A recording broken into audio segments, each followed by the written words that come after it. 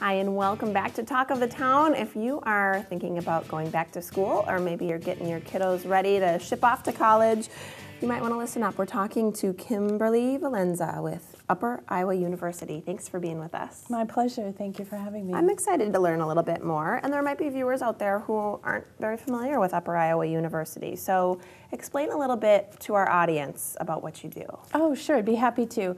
So Upper Iowa University is a private, not-for-profit liberal arts institution. It was established in 1857. There is actually a brick-and-mortar campus, which is in Fayette, Iowa. So it's a full four-year Division II athletics comprehensive university in Fayette, Iowa. Here in Madison is one of 25 academic extensions that we have all over the nation. Wonderful. So if you weren't aware that there is a Madison component, I think that's nice to hear that. And it is. Let's talk a little bit about it, sort of a typical student. Who's going to Upper Iowa University? Well, going to Upper Iowa University as a whole is any student, you know, the traditional path if you're attending Fayette, Iowa. If you're attending the Madison Center, it's a little bit different kind of road. The typical student for UIU Madison Center is more of a non-traditional student. That age can be anywhere between 22 and up. And it's for the people that maybe didn't start the traditional path, didn't want the traditional path, work, life situations came in the way. And what we do is we foster growth for them to keep them moving forward. So it's a wonderful atmosphere at the Madison Center. Classes are held in the evening from 5:30 to 10. And you can keep moving forward in seeking out your degree and the things you need in life to achieve. So that's what we're there for. Great hours for working folks to be able to get their degree without cutting into their day job if they're working. It is. It's wonderful, especially for families, families that maybe are in shift work positions. You know, you can do a kind of a tag team. If you're a single parent, you can work out having childcare and attending at night. And it's more than just face-to-face education, too. You have the ability to come to the campus, work with our staff and our advisors, get good information, tutors, the whole gamut. But if coming to the center doesn't always work out, there's online components, there's self-paced components, there's a blend of different ways that we can keep you on your path. Well, it sounds like a lot of flexibility for different stories out there.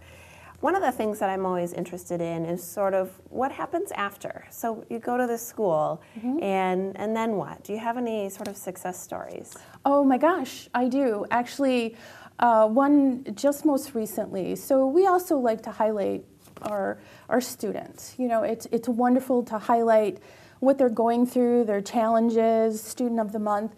And in speaking to one of our Students of the Month, this was an individual that has been in her career path working for the state for quite a long time, but she realized that she needed her undergrad degree to go any further. And she thought, you know, maybe it's too late for me. Maybe I've missed my time. Luckily, she gave us a call, realized that that wasn't the case. She did all 4 years with us at the Madison Center. She just recently graduated, and before she took that path, she went to her supervisor, said, I'm getting my degree. She applied for this position, and because she achieved her degree, she was able to achieve what else she wanted out of life and her current job, and she was thrilled. It was wonderful. Wow, what a satisfying success story. It is. Because that's the point, right? You go to school, you spend the time, you put in the hours, you spend the money. You do. And you got to get to the place you want to get to make it all come together. I love that.